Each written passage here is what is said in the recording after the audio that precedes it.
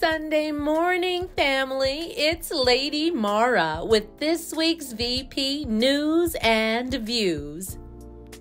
Our theme for 2023, this is the year to seek God's presence and purpose, according to Psalm 16:11. Children's Church takes place directly following praise and worship every Sunday, excluding fifth Sundays. Ladies, because the women of Vernon Park have been so blessed, we were asked if we could continue sharing notes, cards, or letters. Absolutely you can. Feel free to continue randomly blessing the women. And thank you for your heart to bless others. Calling all men, join the Men of Destiny third Saturdays monthly, 12:30 to 2:30. We are a family that prays together. Please keep the names on our sick list in your prayers. Sister Kim Giddens, Sister Renitha Poindexter, Brother Walter Mitchell, Sister Lindsay Dark, Sister Theodora Barnett Bolden, Sister Laureen Johnson.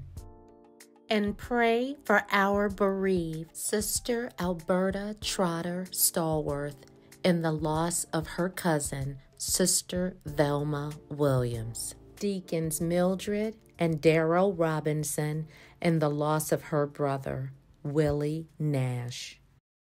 That concludes the video announcements for VP News and Views. Thank you for joining us. God bless you. Pastor Jay here. Whenever we present the Word of God at Vernon Park, whether it's in Bible studies or Sunday mornings, we try to do it in unique ways. My wife, Maura, has this wonderful talent that she presents on stage and TV shows and movie as an actress.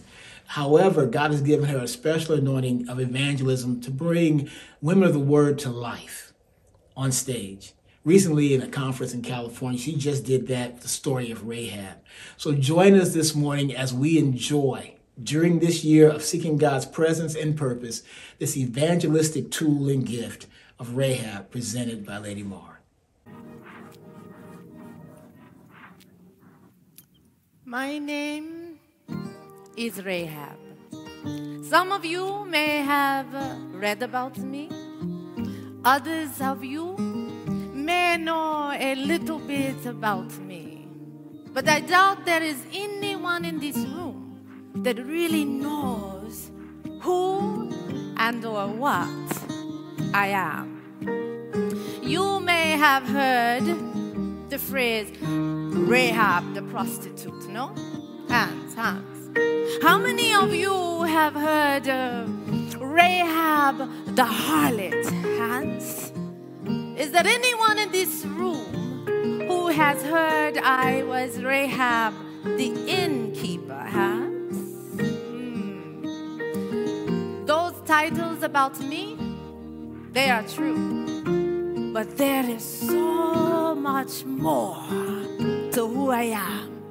If there a person in this room who used to do something that people labeled you as doing, but you no longer wear those labels, hands. Maybe you were a fornicator. Do not raise your hand. These people will judge you. Perhaps you were an adulterer. You definitely do not raise your hand. They will definitely judge you.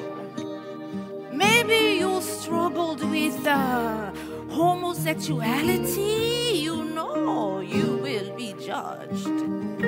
And there are those of you may have been a liar. Is there anyone in here that used to lie all the time? Maybe you cursed like a sailor. Your mouth was a potty mouth, maybe. Perhaps we have crooks, thieves, ex-crooks, of course, and thieves. Maybe even murderers, convicts, criminals. Perhaps there are people in this room that have been to prison, incarcerated. But you know, you are more than the labels that you wear there is more things that happen between the place that you did what you did and who you are now. This too is my story. So, my name is Rahab. Yes, I am a prostitute. I am also a Canaanite woman, and I live in Jericho. I am an unmarried woman, and I do not have any children. But I have to explain to you, my life was not always an easy life.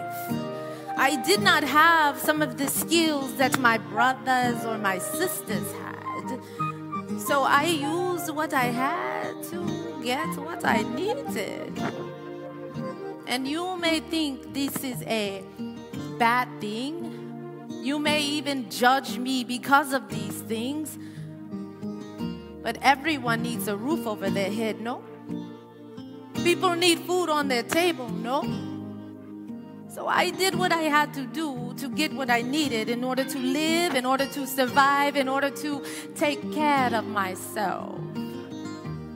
But as this harlot, as this prostitute living in Jericho, I had a house on the side of town where they put people like me. You know they don't want to see us, right? They just sit us aside so that we are not exposed to all the people. But what they did not know is sitting my house onto the wall of Jericho at the edge of town was a benefit to me.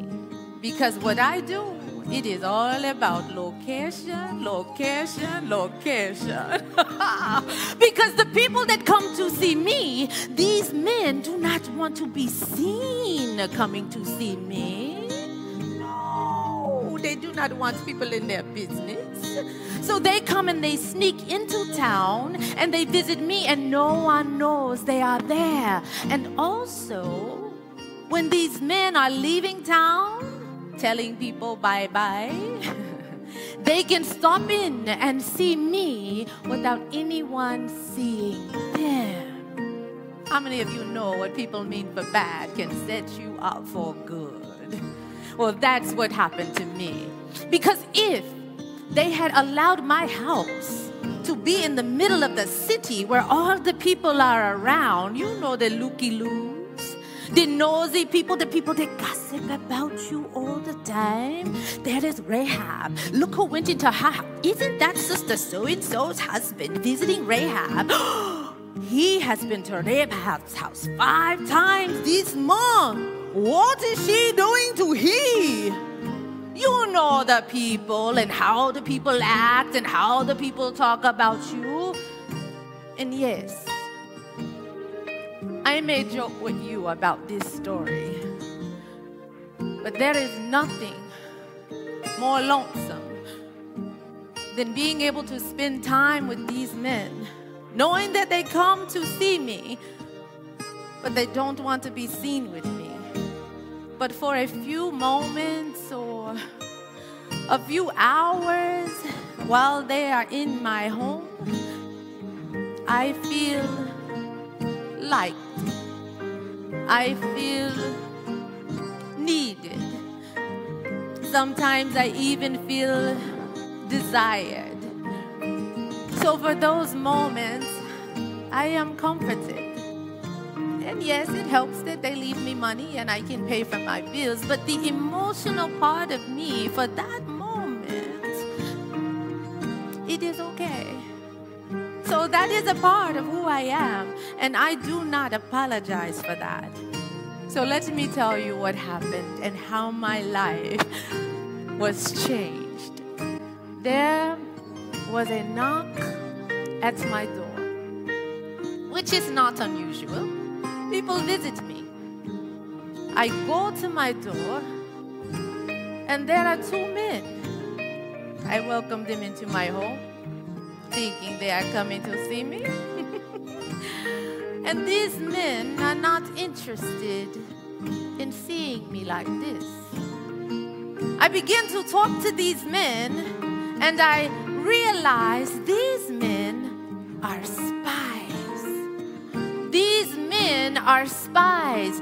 Joshua, the son of Nun, has sent spies into Jericho because we have been hearing they are going to overtake everything. We have been melting in fear because of these men. And as I am talking to them, because as a prostitute living on the side of town, I know that somebody could have seen these men come into my house. So I tell them, wait here. I will go and make sure no one has seen you. I go to the door, I open up, and I don't see anyone on the streets pointing towards my house. I don't see anyone gossiping or whispering, but that does not mean that there was not anyone who saw them come into my house. So I quickly close the door, and I think real quick, because with my job, you got to think quick. And I go to them and I say, I tell you what I want you to do. I am going to take you to the roof, and I want you to go up the stairs, and I want you to hide underneath the flax seeds that I have on the roof. Because if you hide up there, if the guards come into the house, they will not find you. But when you go up, do not move, do not leave, stay there until I come and tell you. Because I am also thinking I need to have a plan for you, but I do not have this plan just yet. So I need them to wait for me. So I rush them in back to the roof, and they go all the way up the stairs, and I watch them. And as soon as they are out of sight, there is another knock at the door. Oh, my heart is beating so fast. But I know I must get to the door quickly, because I do not want, if it is the guards of the king, to know that I have these men here. I hurry, and then I slow down. I open the door. Hello. You come to see me? And these men are not buying it at all. They go, the king sent us here because we heard you have let spies into your house, and we need you to bring them out here right now. I think quickly. I say, the spies did come and see me, but they left. They left that way. You should go quickly. And they run off. And I am glad. But let me tell you, I was so scared. If the king knew that I had lied to these men to protect these men, I do not know. That would have been my life. I risked my life to save their life, and I don't even know them. But what I do know is these people, Joshua's people, these Israelites, they had been doing some amazing things. Their God had caused this Red Sea to just part. And it was a walls of water. And he allowed all of the Israelites to walk across the water on dry land.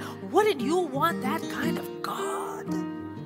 He had allowed these people to go in and overtake towns and cities. The Amorite king, Sihon and Og, all of these things were being taken by these people. I wanted their God.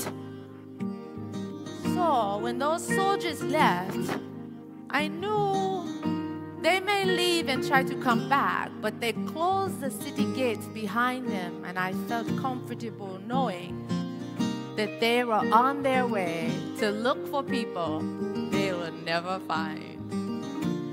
So I wait, and eventually I go up the stairs to have a conversation and do a little business with my new friends.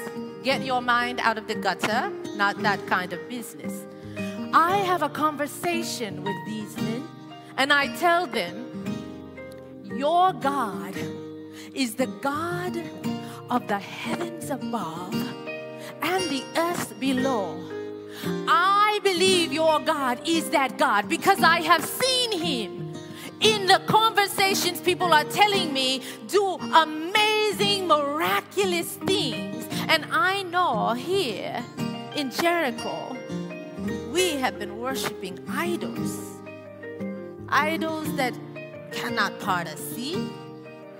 Idols that cannot go before us and stop a brook in the Jordan River. Idols who cannot go before us as if we are a huge army and kill and destroy an entire town. No, their God was a real God. And I wanted in because, as a prostitute, I know how to negotiate. And some of you may have got what that means. Negotiate. I'm an entrepreneur and I negotiate. So I negotiated the best deal I have ever had before. I tell these two spies, listen, this is what I want you to do. I saved your life, and now I need you to save my life. But not just my life. I need you to save my mother and my father and my sisters and brothers and nieces and nephews, everyone that is in their house. I need you too to save. And they say, we will do it.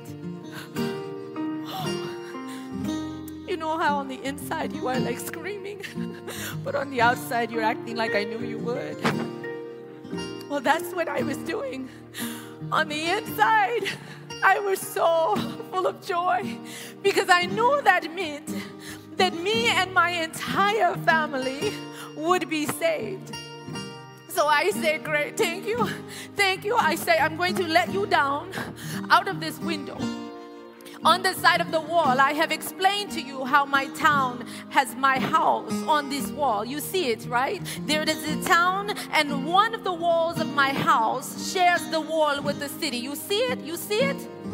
Okay. So I let these men down this wall with this rope. They are going down, and one of the soldiers says to me, listen, if all of your family is inside of your house, when we come to take and destroy Jericho, all of you will be saved. But if one of your family members goes outside into the streets, that person's blood will not be on our hands. Our promise to you will not pertain to that person. And I say, okay. Then they say one more thing, and I'm thinking, oh no.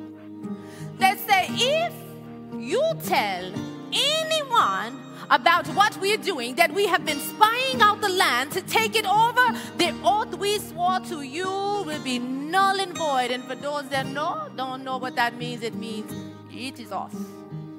I say, absolutely not a problem. I will not tell anyone but my family, and my family will be inside. They say, we have a deal, and that's all I needed. So I let these men down. And then one says one more thing, and I think, oh Lord.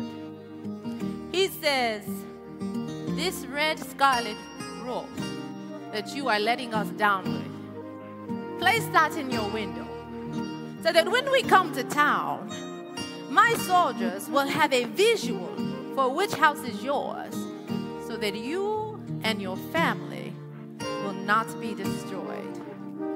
I said, I agree. I let them down and I say, go up to the hills. Wait there for 3 days. Once the men come back to town, you can go on your way and you will be safe. They leave and they go to the town. And I hang the ribbon in my window as a sign and a symbol that all will be well for me and my family. And now, one of the toughest things I have to do yet. I have to go and tell my family they have to come into the prostitute's house. That is not an easy task.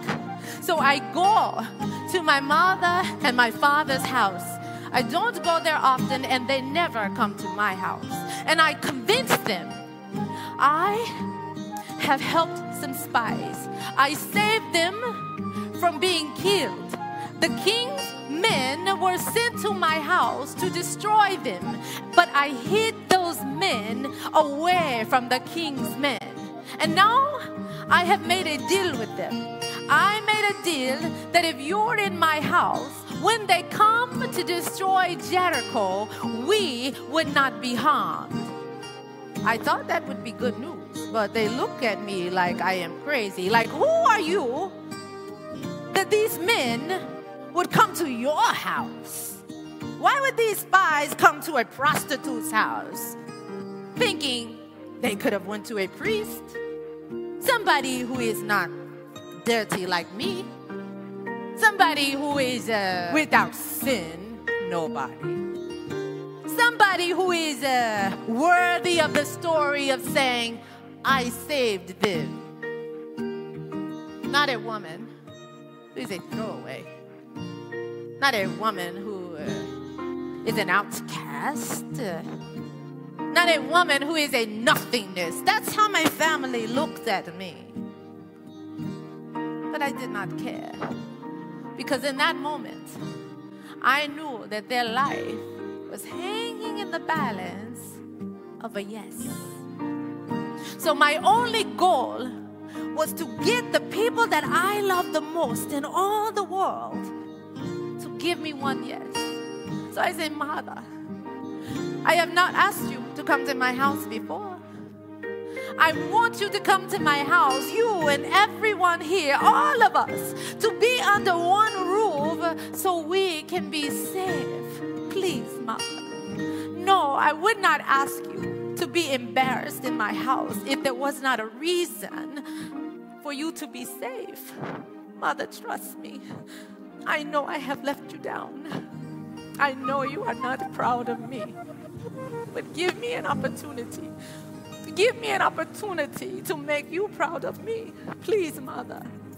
And I see in her eyes, because a mother knows when her daughter is telling the truth.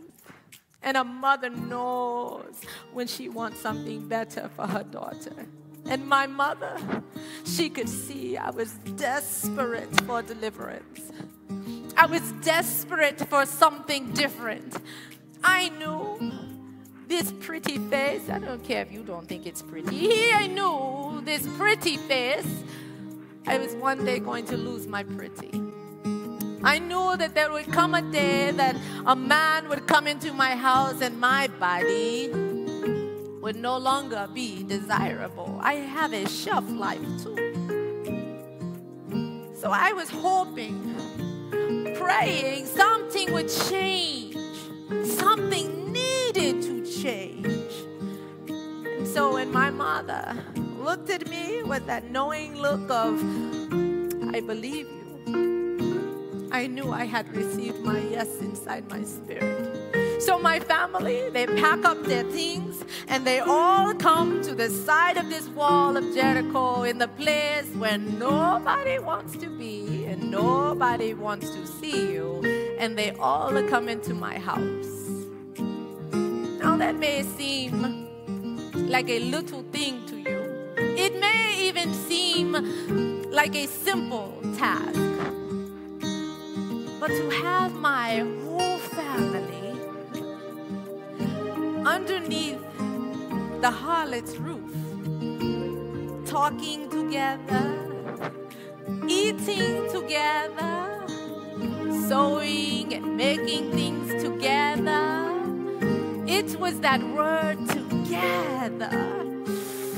Oh, it made my heart so full of joy. I was so happy. I was so happy my family was in my house. And we waited there together. And after some days, we could hear some noises outside of Jericho. It was so loud, like horns or trumpets. It was a sound I had not heard before. Not like that. It was just loud. But it was all around. And we were inside. We did not go outside, because if we went outside, you know what happens. And then all of a sudden, on this one day, everything started to shake. You live in California, so you know what an earthquake is. Maybe. Well, everything was shaking like an earthquake. The house was rocking and shaking, and you could hear bricks are falling and things coming down, and I don't know, but I'm thinking this is them attacking, and surely they noticed the red scarlet robe, and there is a knock at our door, and it is soldiers coming to get me and my family and sisters and brothers and all that is in our household to take us to safety. Woo! We are excited. We are leaving, but in our excitement, you know how you look back at what you used to be? You look back at those people who judged you and talked about you. You look at those people who mocked you, said foul things about you, spit on you, cursed at you, ridiculed you, whispered about you. Though I wanted to relish in all the fact that we were being saved and they were being destroyed, I had nothing but pity in my heart, because their God of idols could not save them. So I was torn, because I could not introduce them to this new God I had found. But I was so glad that I was no longer in bondage to a God that could not help me when my time of need came up.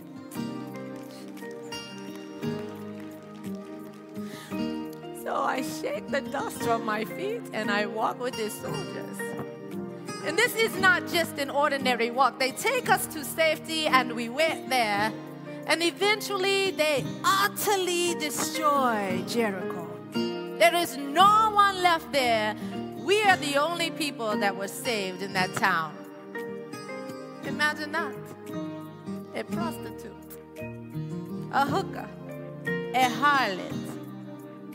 She is the reason that her and her entire family is saved. That their God of the heavens and of the earth chose to allow a woman like me to be the woman to carry a family out of bondage. Allow a woman like me to be the one to live instead of die and be destroyed. Because most people would say, kill the prostitute, save the priest. Aren't you glad that God doesn't look at things like that? Aren't you glad that this relationship that we serve and share with the God of the heavens and the God of the earth looks at the heart? You see, what I had done, I had accepted God into my heart without an invitation being extended. Do you know what that means? That means I believed before I saw. And see, you got to see a thing before you see a thing, or you will never see a thing.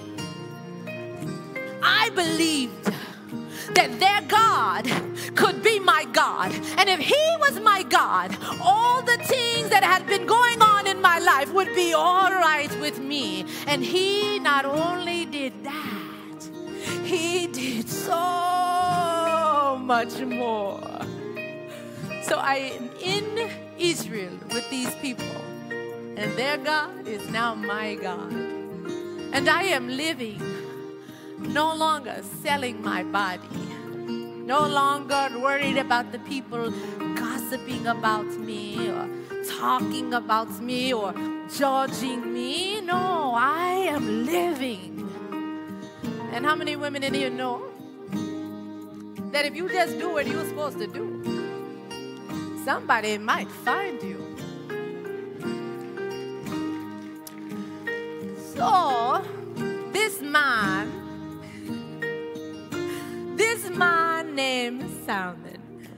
I blush when I think about it. This man named Salmon found me. Found me while I was just being me. I wasn't like, woo, pick me. And I also wasn't living in bondage for what I was. You see, that rearview mirror is small. And I can look in that small rearview mirror back at the things I used to do, or I can make a choice to look at this huge front view and see what's ahead of me. And because I knew what my past was, I had no place to go but up by looking for my future. So Simon and I, we get married. And we have a son. You know my son? My son is Boaz. There's women in here that want my son, but he's taken, ladies.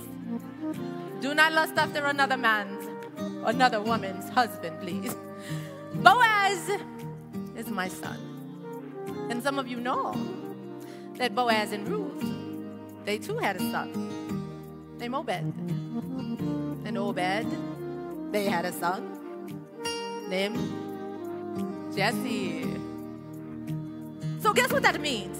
Y'all wanted me to fast forward and tell you what it means. I gotta tell you, I get so excited. I want you to know the end before the beginning begins. Because God does things like that. Before you become pregnant with a problem, God gives birth to your solution. So before I had a problem called prostitute, God had given birth to my solution called protector and a part of the lineage of Jesus.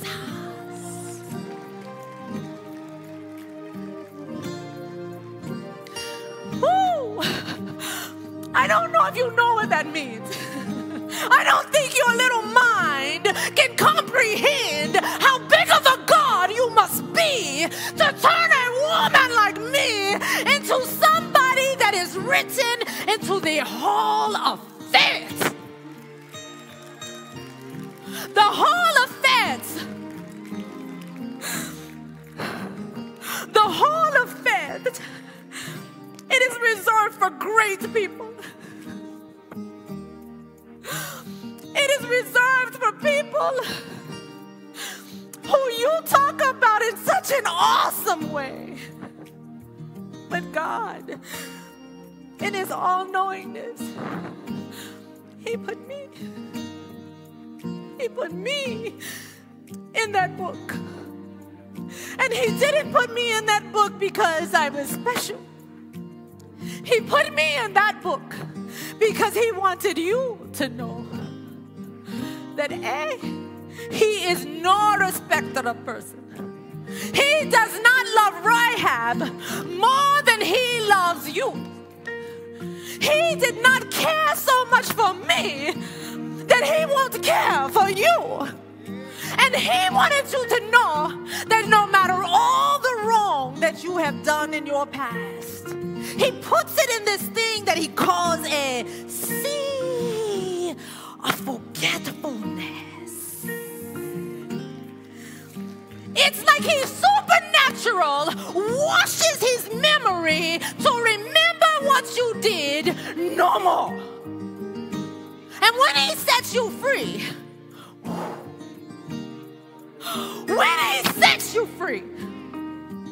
you are free indeed. Because that is the kind of God that we serve. He is the God of the heavens and the God of the earth. And He made us the rulers of the fish in the sea and the birds in the sky and everything that creepeth upon the earth. But we must know that power. We must know His promise.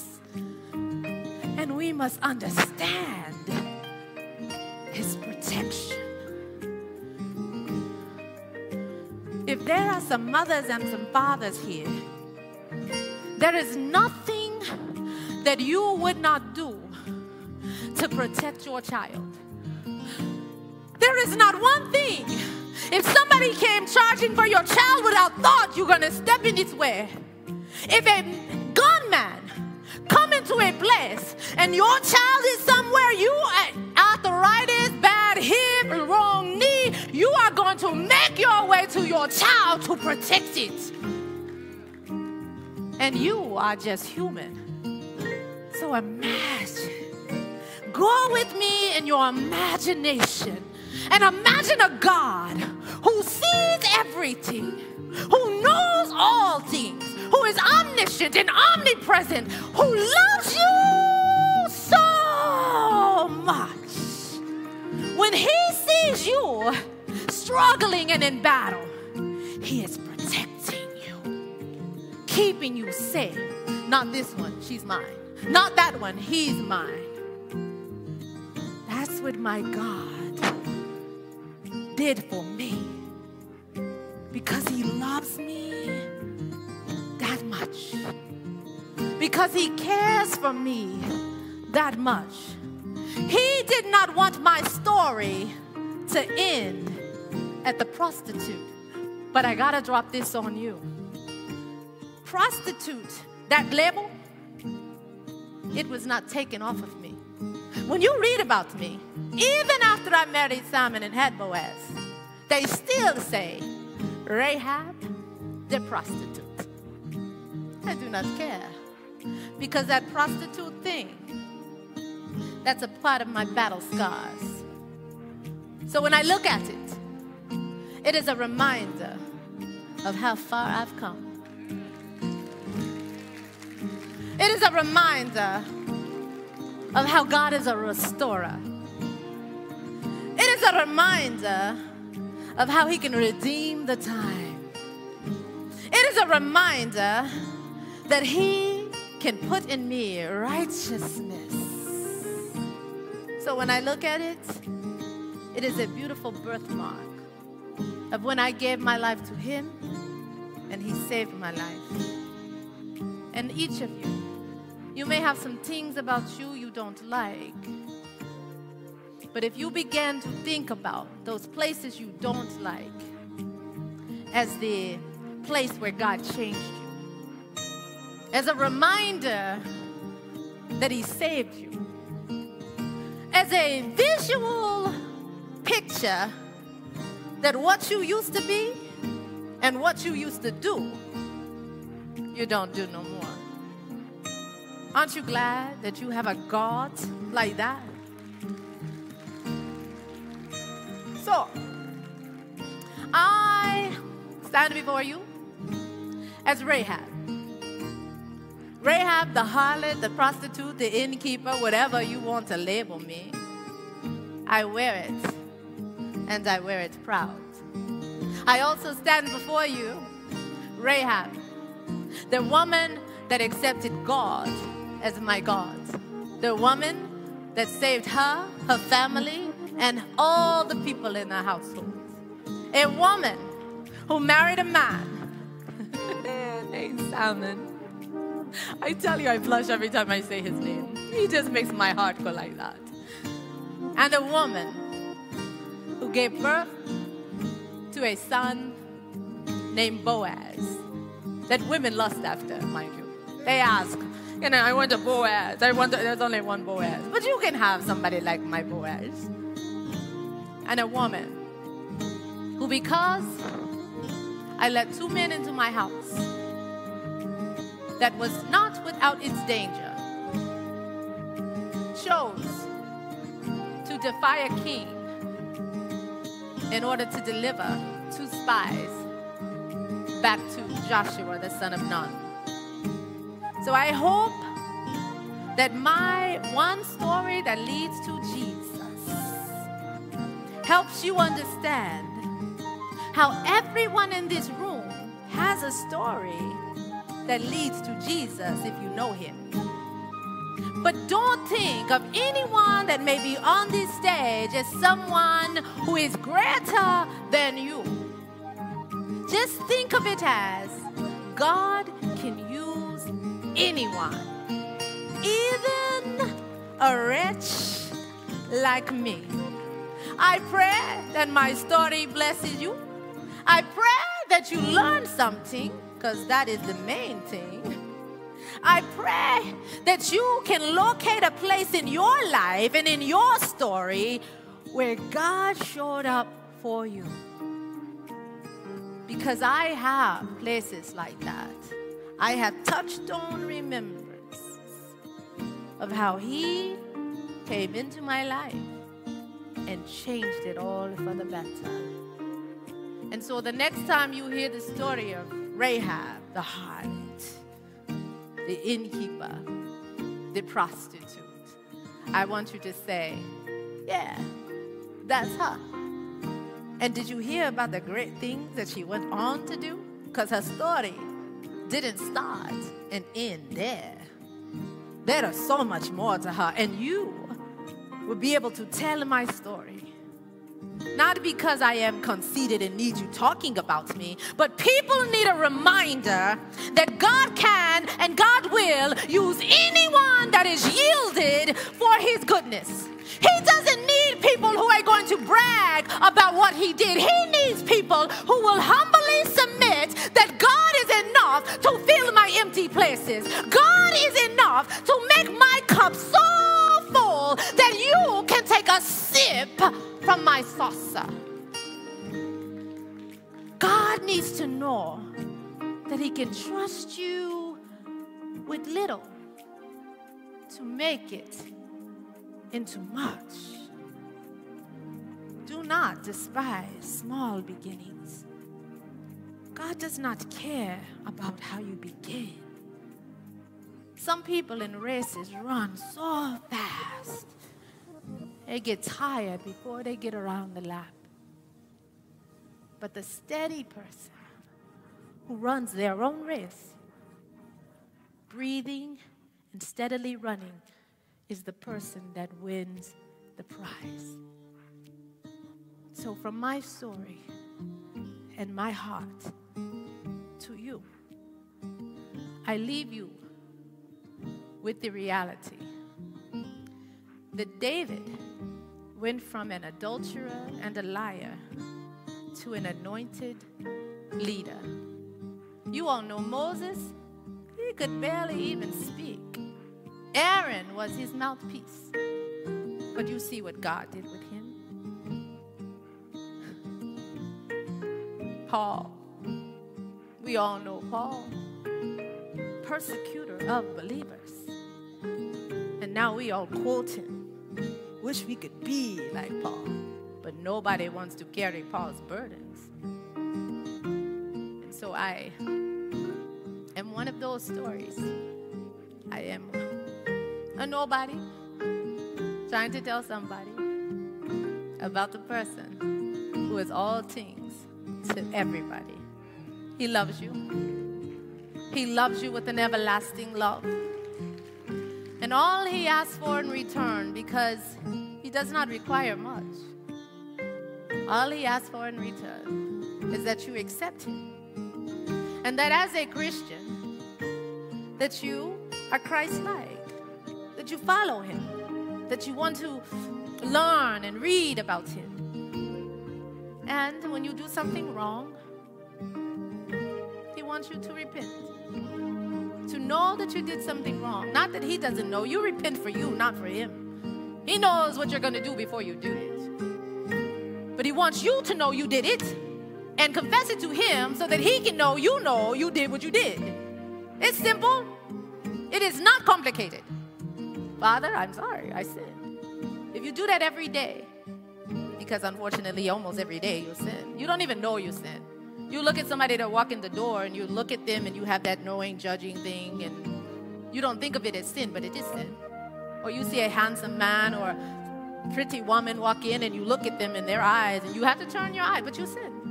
So you ask for forgiveness for the thoughts, for the things you do, the things you don't do that God wants you to do. You do this so that God can restore you, so that He can renew you, so that He can remind you that when you do these things, that your slate is clean, right? You want Him to cast your sins into a sea of forgetfulness, like He did for me. So God bless you. God keep you. May God prosper you. And may you never look at Rahab, the way you used to look at her. She is still a hooker. She is still a harlot. She is still an innkeeper. But as I told you, Pastor, she is so much more. Hallelujah. Hallelujah. I want to say one thing as Maura. My life wasn't quite as serious as Rahab's was. I was never a prostitute or a harlot. But at the age of 15, I found myself in a precarious situation, being gang raped. And I'm mentioning this to all of you because this story means something to me. Because God would take a woman like me and allow her to do films and TV shows, play opposite Lawrence Fishburne, do films with Oprah Winfrey, Halle Berry, Terrence Howard.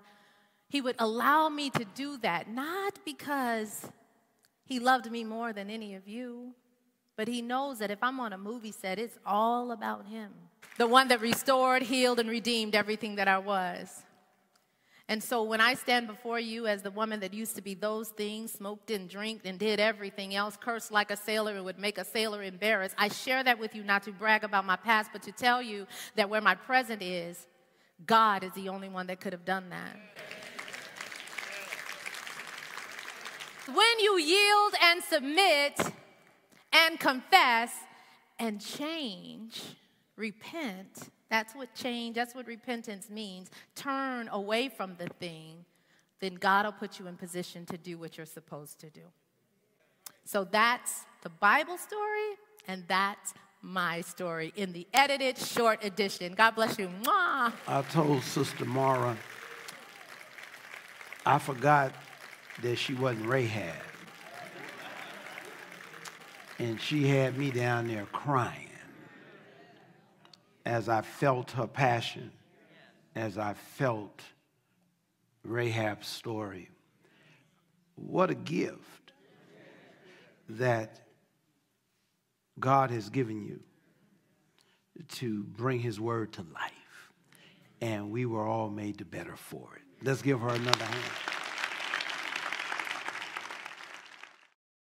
And now it's time to give. Those of you that are watching our broadcast online via Facebook or YouTube, if this is your week to give your tithes and offering, you may do so via PayPal or Tithely. You can also mail your payment into our post office box located in the city of Lynwood, or come up to the church office during our office hours Tuesday, Wednesday, or Thursday. And if you're visiting with us, please be sure to give your tithes to your church home. However, if this ministry has been a blessing to you and you'd like to sow a seed in good soil, we'll be sure you will receive a receipt for your contributions. God bless you. You can give through these portals on the screen as well. And thank you. May the peace of God and the sweet communion of the Holy Spirit rest, rule, and abide with you from this day forward. In Jesus' name we pray. And let the Church of God say, Amen. May God bless you.